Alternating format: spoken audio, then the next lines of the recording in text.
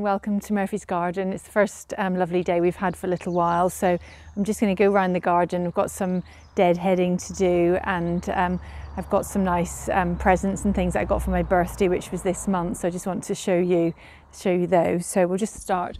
So the borders here, they're looking really nice. I'm really pleased. I had that bit of a June gap when I did the last film back in June. There was lots of kind of gaps in the border, but that's all filling out. So here the Achillea is looking really nice, and the Campanula and all the Salvias. It's looking really quite full. Down here, these are the Livingstone daisies that we grew from seed, and they're really pretty. They come out in the sunshine and open full and then close up at night time, so that's really nice to see.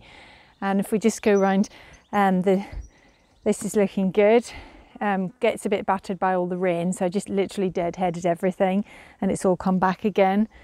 And then here I do like this is the phlox and the salvia and the monkshood behind it, and these are daylilies. The daylilies are called daylilies because they flower just for one day, so when the flower's spent you just snap that off, and it keeps coming again and again. So just take off the older looking flowers like that, and they'll keep producing for quite a long time to come. So when I walk around the garden, I always take my bucket with me, and I just deadhead as I go. So we've got the first of the dahlias that have come out. This is a lovely pink dahlia. I don't lift my dahlias because we've got really sandy soil. I used to lift them, and it's such a palaver and such a hassle that I experimented by leaving them in, and they were fine. In fact, we had a very cold winter the first year I did it, and they all survived. So I thought, well, if they can survive that winter, they'll be fine. So this is another beautiful little campanula. I like campanulas. I've bought, I just show you this bed over here. I bought another campanula in the market. We've got a lovely local market in our town, so every Thursday she does has plants. So this Thursday I bought quite a lot. I got a lot of plants, and it only came to about £30, but this is one here. Look at how pretty that is, but it's got lovely flowers on it. I bought some other plants as well, which I'll show you as we go round. So if we come round this way, this is the beech hedge that we put in earlier in the year, and that's put on quite a lot of growth. Interesting to see that one of them we thought was dead, but has actually come back to life again. It's got some new leaves on the top, so we were going to pull that out. If you come round here, in this border we've got a lovely eupatorium here, which is very nice, and a phlox and a dahlia, but hidden in the back here, if you can see, this is a I've forgotten the word, echinacea, that orange echinacea. It's a lovely plant, but it's completely hidden there. So I try and kind of make notes as I go and try and think, right, that needs to be moved somewhere more visible.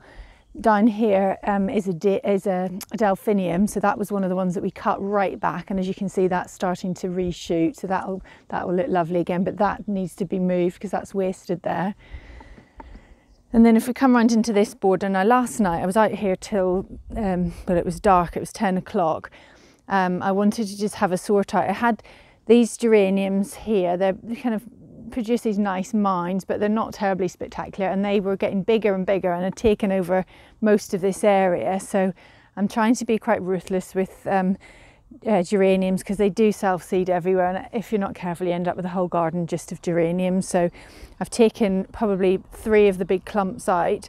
This Nepeta had been cut back, and that's starting to reshoot, although it wasn't reshooting on this side because of the geranium, so that with that coming out, that should help that.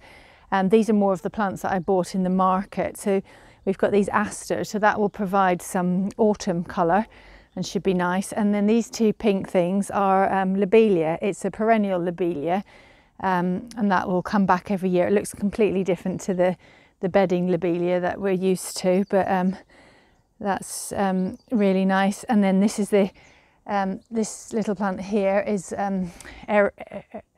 Aragon or something. It's a very fashionable little plant, just looks like a daisy, and you see them everywhere in all the garden magazines. They're quite nice in little containers and things.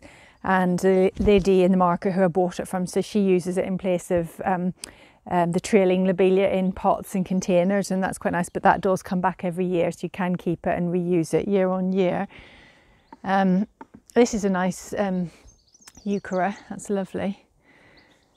And then if we continue around here, in this border we've got some more Livingstone daisies, which are just forming a little clump. I had so many seeds and things that were getting quite old, so I just shoved them in. There's a sunflower there, it's not perhaps in the right place, I don't remember putting that in.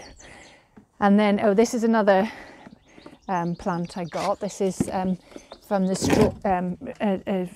strawberry plant. You can see the leaves look like strawberry plants. It's Potentilla, and this is a high growing one. I've got a low growing one in the border, so haven't quite decided where to put that. So I'm just thinking about that. I'm trying to, these beds here, you get much closer to the plants than you do perhaps up in the big borders. So the big borders need kind of big, high up plants, whereas these borders you can appreciate the detail of the smaller flowers. You'll see here we've got our outside gym, just as nobody can go anywhere really, or go to gyms or get much exercise. We've set this up and the kids are using this. I must admit I don't do anything, but I think I get enough exercise in the garden. And then here I've got some lavender. This is the French lavender. That was just a little clump of pansies that I find buried, so I just popped it in there. And this is a geranium, which is a lovely geranium. It's called Summer Skies, and I had a clump of it over there and I really liked it, so during the wet weather I've split it and put a little clump there. And these geraniums, these are the nice, just one flower on that, but the purple geraniums, that's lovely, and that always looks nice. And then if we come up here, got some more lavender. Yeah, and hopefully that aster will give a bit of height in this area, because that border's been very flat, so just give a little bit of height. And we've got rather a lot of these daylilies, but that's a spent flower, so that just needs snapping off. And the roses need to be dead-headed, so I just, like with this one here, all of those flowers really have gone over, so I'm just going to cut it there. And I do need to go round and deadhead everything as I go. I've got a lot of roses to deadhead, but I have been feeding my roses this year. I've been doing a seaweed feed about every week or every 2 weeks, and that's really helping. This is Echinops, which the bees absolutely love. It's not quite out yet, but already there's some insects buzzing around. And then against the borders, we've got, against the fences, we've got some nice clematis. This is looking good, and again you can deadhead that and it does also keep coming. And then if we head up, oh, this is another plant that I bought. This is a salvia. I've got one in the ground and one here. This is called Mystic Spires, so I've got to put that one in somewhere. I haven't quite decided where. And then here I've got the sedum. The sedum I experimented with last year, where I cut some right to the base, some sort of halfway, and others I just left. And the ones that I left just completely flopped sort of by about this time. So now what I do when the sedum comes through, sort of in June time, I just cut it all right to the ground, and it encourages it to come back again much stronger stems, and it stands up, and it means it just looks a lot nicer for longer. This is just some of the lobelia that we grew from seed. It's just kind of stuck in everywhere. And this is an old rose that we had growing up the front of the house. It's quite an old kind of variety. Anyway, we popped it in there. It used to have loads of black spot on it, but actually it's doing quite well this year with being fed and looked after a little bit more. And around here, this is the this has been lovely with all the clematis and the roses.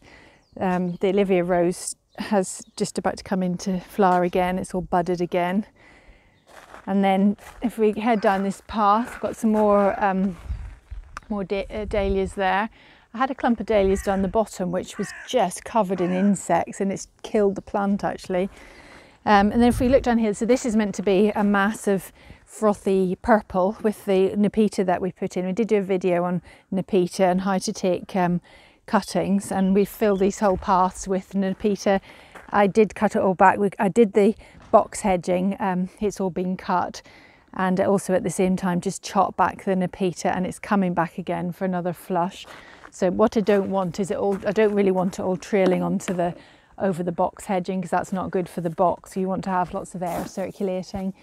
So yeah, so I just try and keep it under control. Perhaps in hindsight, maybe it would have been better to do lavender, I don't know. But anyway, it looks nice when it's out. So if we head now, we'll come back to the woodland garden in a minute. If you come into the parterre, notice on this one, this spiral tree, it's got a bit of, it's gone a bit brown in the middle, but there are lots of new growth here. So I'm feeding it and hope it will be okay, but I would hate for that to die. I've done all the box hedging, that's all been cut. It's starting now, it's quite juvenile still, but it is starting to knit together, as you can see, and it's looking quite nice. The ballerina roses have been spectacular, really lovely. As I said in the last video, we've got this odd discrepancy in the colour. So the ones on this side are the dark pink, and the ones on this side, for some reason, are a paler pink. But anyway, they look nice, but I'm not quite sure why that is. So up the obelisk, I've got some sweet pea. I thought I'd planted a dark pink variety, but obviously not, which I'm quite glad about, because I think it would have been a bit too much pink. But when I get the clusters of roses that have gone over like that, I just cut out the whole stem, cut it down low, and that will reflower. So that needs perhaps doing a little bit more. And then this is my new present for my birthday. It's a stone obelisk, and it looks really fantastic. It really complements the cobble, so I'm really pleased with that. We had a big, but I don't know if you remember from other videos, we've got this big pot, I'll show you in a minute, that we bought for this area, and it just didn't look right. It was too big, and this is certainly more to scale, and it matches the look of the wooden obelisk. So that looks really nice, and it's got the black marks on it, which also kind of mimic the cobble set. So that looks really good. A good addition to the family, to the household, and it doesn't get in the way. It's good for the wheelbarrow. It doesn't block our access. I want to show you now the new area that's coming on really, really well. So up to now it ended here. So Alistair's been busy putting in a new cobble row here, another path. So this goes down that way. The pot that I was referring to is here. And again, we still don't think it was going to go here, and this was going to be its new home, but I'm not quite sure this is the right place. I've actually got other ideas and places for it. So there's going to be another yew hedge here, up to here, and then this is the new path. So this will have a slate path coming down here, and then opening up to this big apron. They're the slates at the back there by the shed. So this is where we're going to have the table, which we've currently got round there, will be on here, with a big pergola over the top with roses. And then this area will have the nice pink pea gravel that we've used on the path. So this is going to be fantastic. We're going to have another new area. So we'll have the yew hedges. You'll walk down here, and then this will all be yew hedging. And then you go out here into the garden, and there'll be another yew hedge along here. So it will be completely enclosed and nice in the evening. This is what we wanted, somewhere to sit. That area is in the shade by sort of 6 o'clock time, so it's not any good. It's no good for eating our dinner outside. It's good for lunch, but not for dinner. So this is a lovely sunny area. So Alice has been brilliant getting all this done. He's got the levels already, and that will be the next job, just to lay those. So come around here. We've just raised the level of the grass just to meet the path, so that's looking good. He's also going to shutter this area with some wood, just to make a definition and make it easier for mowing. So we've got the Irish yews. They're doing really well. I just put string around them just to keep their form, stop them kind of opening up and flopping. And then the other thing we've done, Joshua did this yesterday.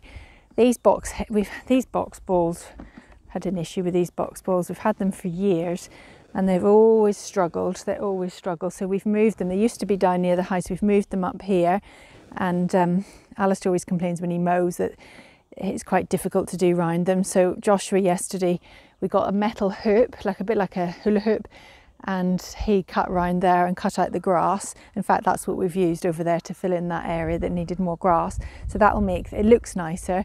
Hopefully the plants will establish a bit better. This one particularly is not very good shape. So anyway, we'll see if we can get that one to establish a bit better. And these borders are looking really lovely. We've got this is called Lyastra. That's just about to open. And the daisies are looking lovely, and all the phlox. The echinacea at the back is covered in butterflies. I don't know if you can see the pink daisy at the back. So yeah, that's good. This is the Alströmera. My sister-in-law got me for my birthday. I've got 3 different varieties, and I've put it in, watered it really well. It's gone a little bit funny there. I don't know whether I should. With Alströmera, you don't cut it, you pull it like rhubarb, and that encourages it to grow. So I don't know whether to do that yet, as it is just a new plant. So it's had lots of rain and water and stuff, so it should be fine, but we'll just keep an eye on that. This is the phlox. Now this is probably in the wrong place. It's quite high, it perhaps needs to go back a bit.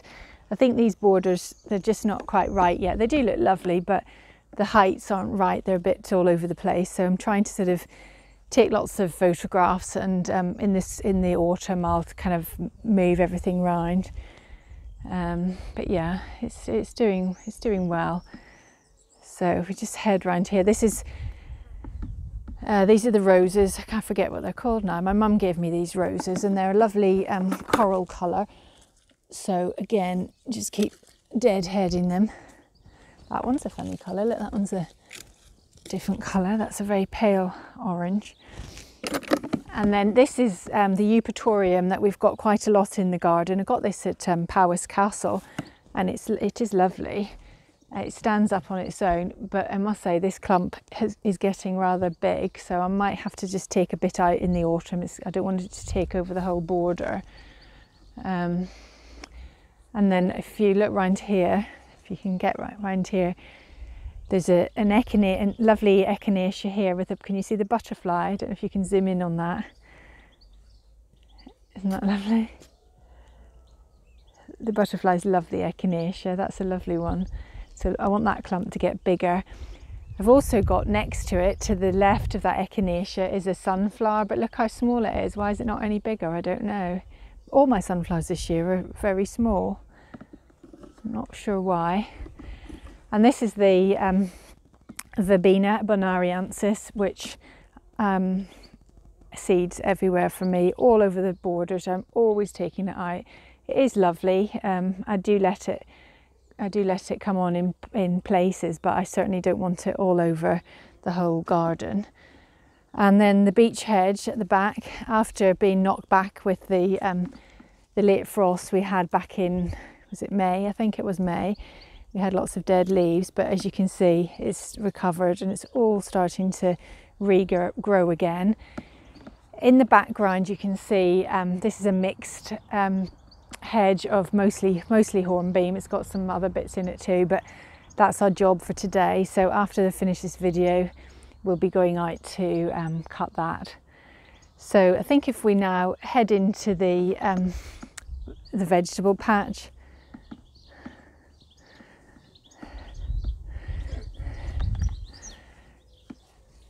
So the potatoes are doing very well. We've been eating the first earlies, which were the Mary Bard. I was a little bit disappointed with the number of potatoes we got per plant. We've already used from here to here, dug up, and we've got a bucket full about this size of potatoes, which were delicious, but not that many of them. We've used the area where the potatoes were. If you remember in the last video, Olivia had planted some cabbage plants, so I've put those in and covered them with the net. So that's making use of that land. And then if we come into the, no, we'll go in this other gate. Oh, if we have a look here, the peas are forming really well. We've got some ones that are ready. We've been eating them because they're just delicious. Some of the pods aren't quite ready, but that's nice. That's not that big, but anyway, they're lovely. So we've just been eating. Every time we're out in the garden, we're gorging on peas. And then if we'll come in through this way.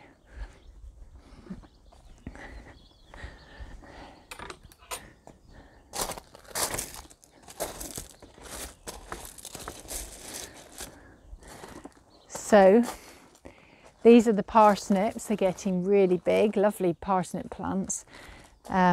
These are the celeriac, and we've got actually some beetroot and more parsnips, some celery, some carrots. The carrots, just nip across here.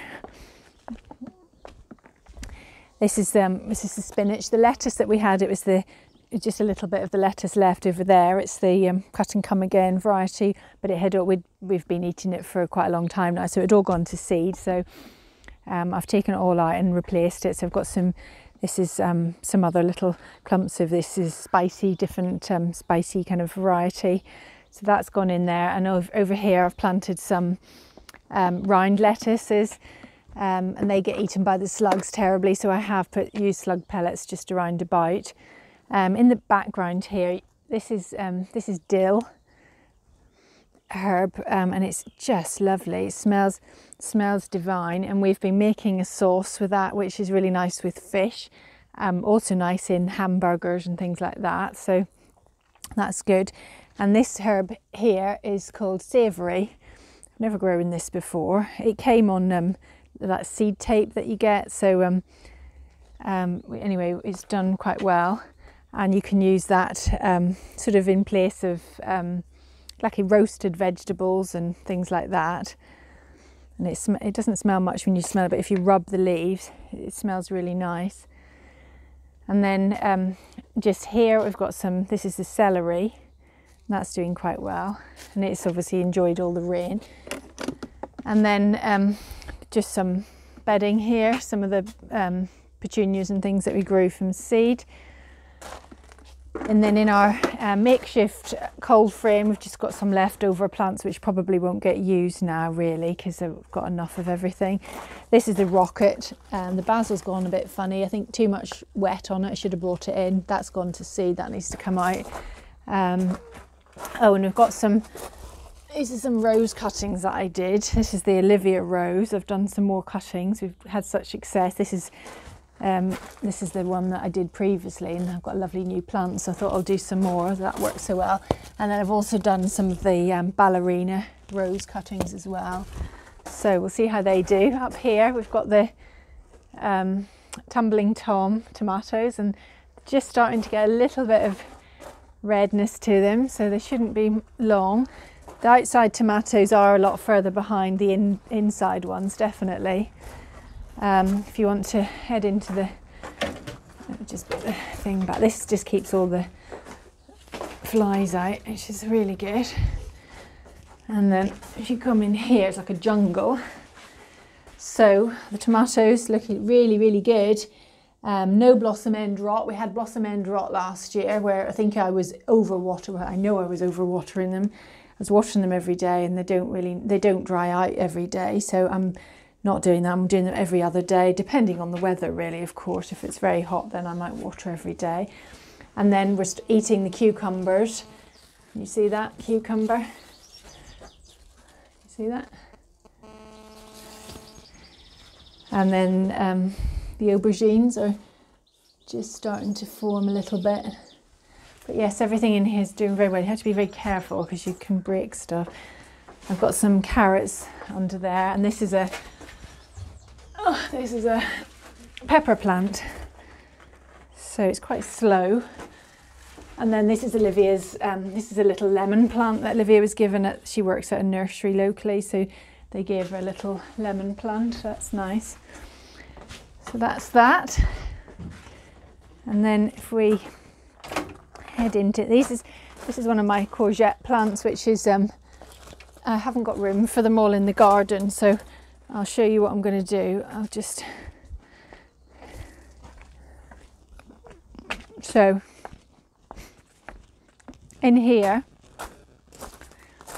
I've grown some more. I had some chard here which had all started to bolt, so I've put some more in. These are some radishes which we're eating. There's a nice one there, and these are some leeks. These are the beetroot, and they're getting quite big now. In here I've got the French beans, and they're doing well. Definitely a good idea to cover them because the birds, I think it was the sparrows, I caught them in the act. They were digging them up. One of them there has been attacked, so I have put this on and that's helping. This is the calabrese which we've been eating. You can see the heads on it there. In the background you've got some kale. Again, we're eating that, that's lovely. And then we've got the sprouting broccoli, and then the corn and the cob. And I've got, each plant has got about three cobs on it, so that's good. I've also got some more, what else did I put in? I've got some lettuces in between the rows of just catch crops, just to make the most of the land. Also some basil. Basil doesn't seem to do very well, but anyway, I've tried it. And then here I've got 2 gooseberry bushes, so we've picked, they're completely stripped now. We had an excellent crop of gooseberries this year. This is a new plant, so not much from this one, but this one I've had 2 big ice cream containers of that. Rhubarb's done brilliantly this year for the first time, delighted. Got 2 big clumps of rhubarb, and we picked, Joshua and I, we had harvested a lot yesterday, so we've picked lots of that, or not picked it, pulled it. And then Joshua's job under here was to pick the black currants, which he's done. He's got 2 ice cream containers of black currants. We've also got a blueberry bush in a pot, and that's been under there as well, and that we've eaten all the blueberries on that as well. This one is another blueberry, but that didn't really have much on it this year for some reason. So, and then to my surprise, these are the runner beans, and they're still obviously making their way up the support. But when I looked yesterday, I noticed that there were quite a lot of beans on there. I didn't think they'd be ready yet, but there were quite a lot, so we picked them, had them yesterday with our dinner. We had a lovely dinner with salmon, and it was yummy. And then here we've got the broad beans, and they're almost ready. Starting to completely collapse, but I'm chomping at the bit because when these are ready, they will all come out, and then we'll have some room for some other things, because I've got all these courgette plants, and not just courgette, butternut squash plants. I've got loads of squashes, and I love squashes, so I want to get them in to the ground because I don't think they like it in pots. And then here we've got the courgettes, which we've actually picked, but I will just see, I see one. These are the little round ones, and honestly I'm picking them really tiny, because any bigger than that, they'd look a bit like the honey bear butternut squashes, and I think I was letting them get to the size of those, and they're not nice. They have to be picked small, like any courgette really, but don't think we've got any more on them. So this border behind me is completely different from last month, where I filmed sitting here last month. The background was all foxgloves, but they've all gone now and they've been replaced. We've got the buddleia in the background, which is just opening. We've got masses of cosmos that we grew from seed, and then the daylilies and this very vibrant phlox, and of course the verbena, which is everywhere, and some dahlias. So we're going to head now into the Sunken Garden. This is covered in insects this time. And then if we head down into here, so the hydrangea, this is hydrangea limelight, and that's just starting to open. I really love this grass. This is a pheasant grass, and it looks so iridescent and lovely in the sort of dappled light. It looks really nice. This area is just what I wanted. It's very kind of tranquil and quite shaded, and yeah, it's looking as I envisaged. And these are the Portuguese laurels, and they're looking really healthy. We've got lots of new growth. We were a bit worried about some of them because 1 or 2 weren't looking that great, but they've put on new growth and it's looking good. We're heading now to the woodland garden. Again, we've cut all the box. Oh, I've got this in my hand because I wanted to show you.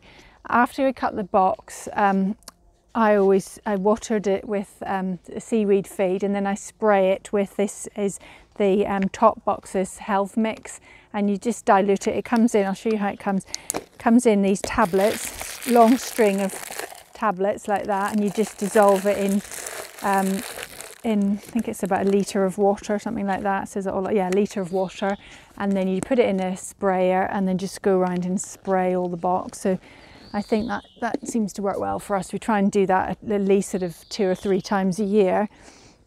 And then this is ivy, which is, the vision is that to grow over this whole archway and just to be a massive ivy. However, this ivy seems to have vertigo. It doesn't seem to like to climb, forcing this bit up here, but it's very, very reluctant. It likes to scroll this way, but actually we've managed to get this look here, which is just so pretty with the dark leaves and the ivy. It looks really, really nice.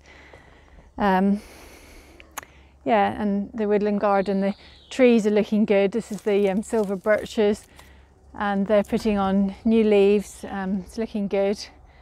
Yeah, and then if we head around here, so we've got this nice big leafed hosta. We've got a few a little bit of slug damage, but not much. And this is Olivia's little area that she planted out, all the little alpine plants and things, and that's looking nice. We've got a nice euchre there. Now this is an interesting thing.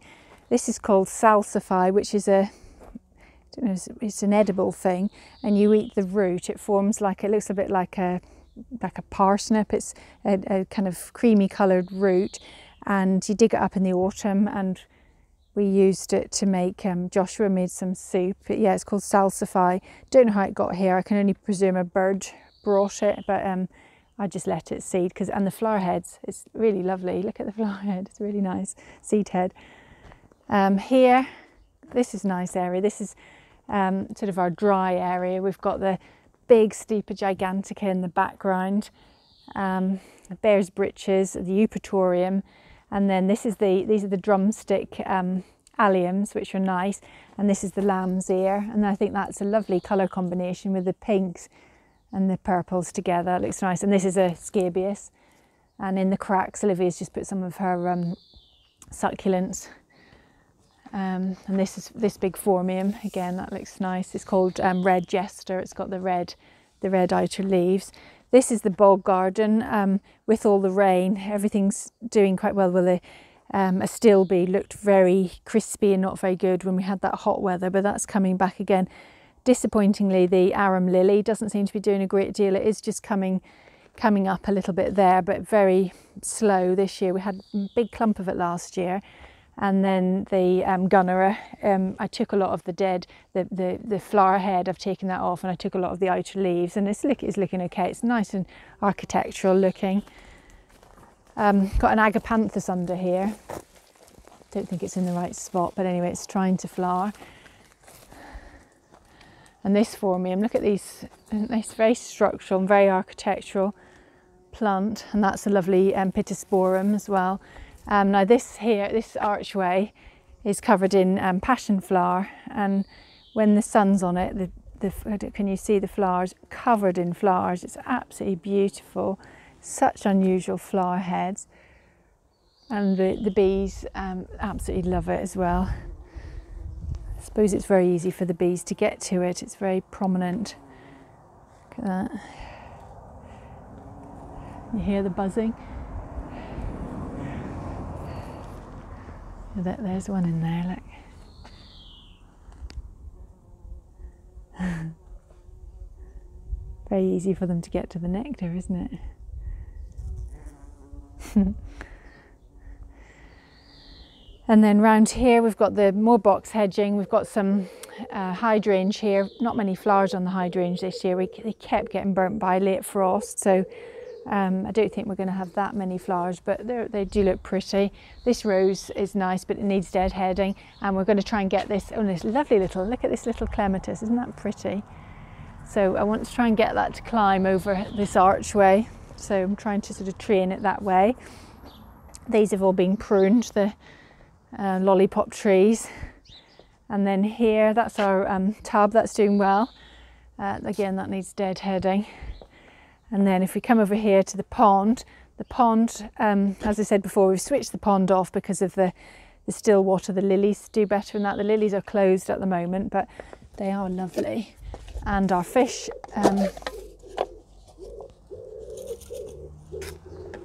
let's feed the fish.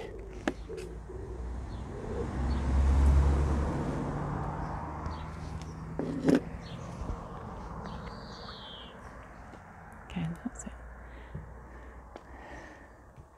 Leave it there.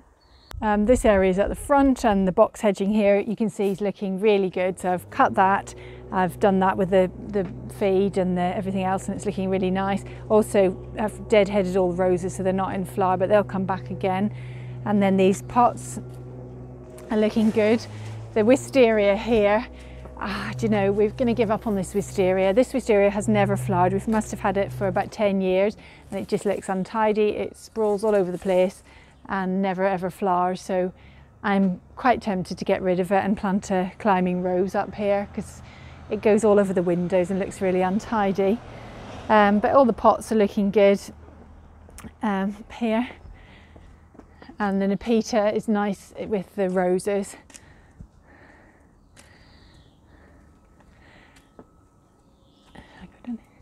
And then if we head through here, I haven't shown you this area before because it's quite untidy, not very nice. We've got this very quaint little potting shed, and then this is our old vegetable patch, and which we now use for just surplus stuff.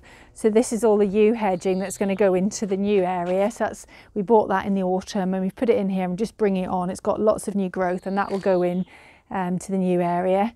I've also popped some leeks and some extra parsnips, and I've even got some tomatoes here which aren't doing very well, and even some lettuce. But this area will transform this area probably next year. But anyway, that's everything. Thank you for watching, and hope you enjoyed the tour. See you next time.